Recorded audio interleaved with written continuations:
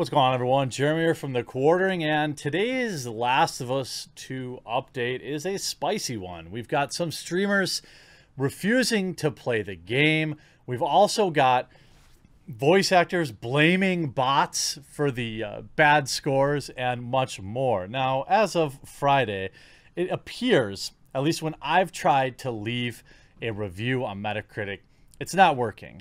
Now, that's entirely possible that this isn't working because of the existing review brigade that's going on. Now, yeah, people have a strong opinion on what's going on with this game. It currently has 12,150 user reviews, averaging a 3.3 user score. Now, I don't think it's a 3.3 game. You know, even if I take all of everything aside, there's probably very little way that this game is worse than a 6. So, I mean, I acknowledge, I don't look at that 3 and say, oh, it's definitely a 3 out of 10 video game. I look at that 3 and I'm like, well, they pissed some people off. And by the way, you know what pisses me off? Nearly 40% of you aren't subscribed. Actually, it doesn't really make me mad, but I just thought it was a funny transition. If you're watching my video and you feel like I have earned your subscription, I don't just cover video games. I don't just cover the mess that is The Last of Us 2. I cover online censorship issues. I cover Hollywood issues, movies, streaming, Marvel Comics, DC, everything pop culture right here on The Quartering. And I hope that today will be the day that you hit that little red subscribe button below the video or on the main channel. Now, as of yesterday too, The Last of Us 2 stars blame bots for negative reviews. Interesting that everybody is already calling this the Last Jedi of video games. And this is exactly the same thing they did with The Last Jedi. Critics did. Fans did, I'm sorry. With The Last of Us 2 finally released to the public, fans and critics alike seem to be at odds regarding the game's reception with polar opposite scores. Now, two major stars of the game, Laura Bailey and Shannon Woodward, are blaming the negativity on bots. Ooh, bots. The Last of Us Part 2 has received universal acclaim. Everyone keeps using that word, universal acclaim, from the Standard Games Media bot, with multiple perfect scores and overwhelming praise, earning it a 95 on critic score on Metacritic, which is funny to me because the same sites that will discredit Metacritic because of review brigades also praise it when it agrees with their opinions. However, it can't be said for the user reviews where the tone is completely different. The game sits at an abysmal 3.4. I think it's at 3.3 right now. Abysmal would be the correct word, with over twice as many negative reviews as positive ones.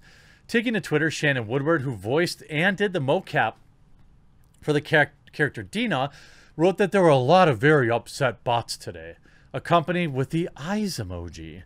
All the bots, replied Laura Bailey, who voices the game's antagonist, Abby, in a since-deleted tweet. Why did you delete that tweet, Abby? Why, oh why? Probably because there are people that genuinely dislike this video game, and when you lump them all in and call them bots and discredit their opinion, well, then it's not exactly going to receive a high-quality response from those people. The talk of bots, also, by the way, this is via thecerto.com. The talk of bots is likely a reference back to the criticism that faced Star Wars Episode 8, The Last Jedi, which faced similar situation to The Last of Us Part 2. Yeah, people hated it. I mean, they are exactly the same in that way, that people hated it. Congratulations. You are being compared to the most hated Star Wars film of all time, and that's in a world where Episode 1 exists.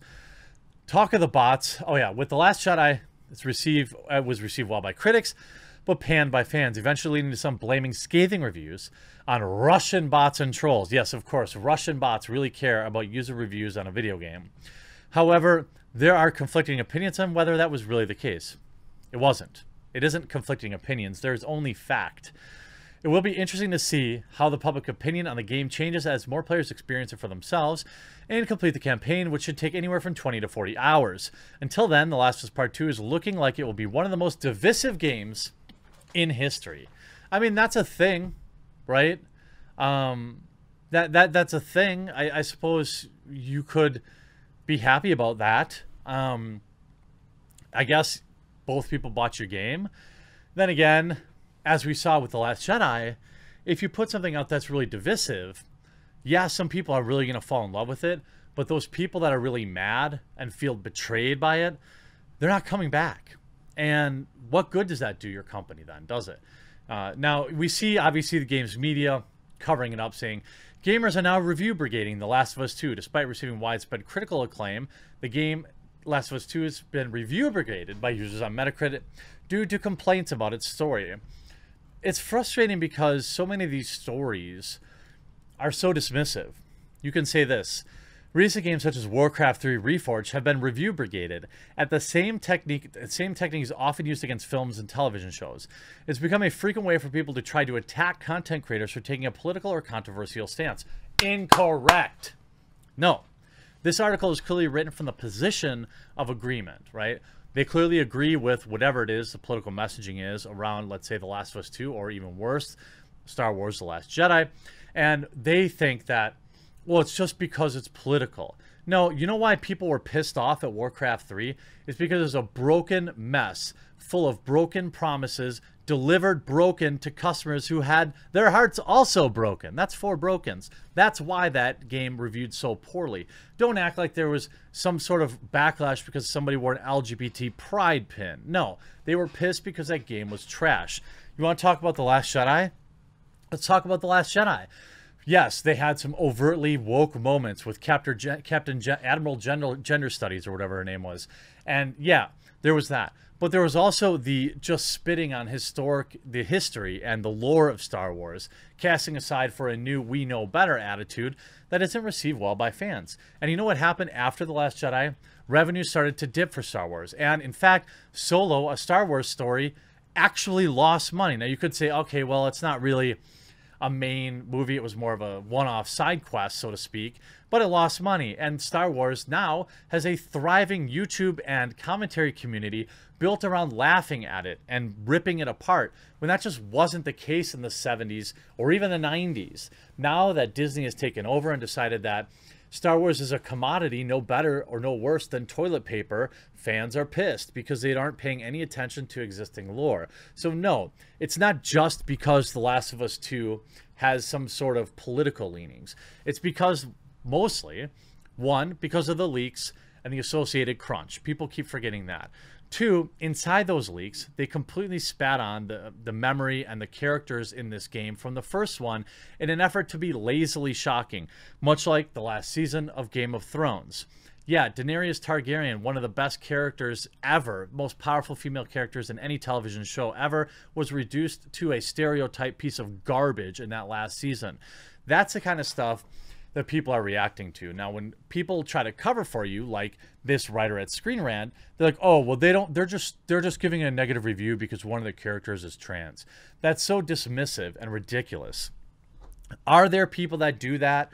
I'm sure. But it's an enormously small, see what I did there? A very small percentage of total reviewers. And by the same account, there are probably people that just give it a 10 out of 10 because there's representation in it. These authors or game journals, hacks, shills, whatever you want to call them, they always seem to forget that there are absolutely positively positive shills in terms of these reviews. Positive bots. We saw all these reviews, positive reviews, come out for Captain Marvel suspiciously and all at once. Then we saw Rotten Tomatoes remove the ability for users to score Captain Marvel. Why do you think that that is? Most certainly, all of those negative reviews weren't from bots, but that didn't stop Rotten Tomatoes from deleting all of the reviews. Right now, I have a high suspicion that Metacritic will be deleting these reviews, all right? 3.3, I don't know how low it's going to go, but at 12,356 reviews, it already has 40%, 35% more reviews, total reviews, than the first game. And the first game sold 17 million copies. Now, Metacritic is obviously a much bigger site nowadays, and there are more things to be annoyed by in the game, but it's just putting it into perspective. Every review, both positive and negative, isn't always about the game. You can simply look at the way Polygon or Kotaku review the game. Look at the Polygon review for The Last of Us 2, okay? And tell me that anything about that has to do with the game. The entire review was how they didn't like how brutal the game was. They didn't talk about how the gameplay mechanics were good or bad. They didn't talk about, you know, whether the story was good or bad. They talked about how the game was needlessly bleak. And hold on a second, let me just pull it up, because they talked about all sorts of things that were completely unrelated to the actual game in any way.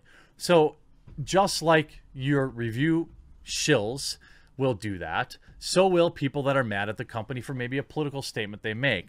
Ultimately, I still find reviews informative. When I see a game has a 3.4, you know what that tells me? It doesn't automatically tell me the game's bad.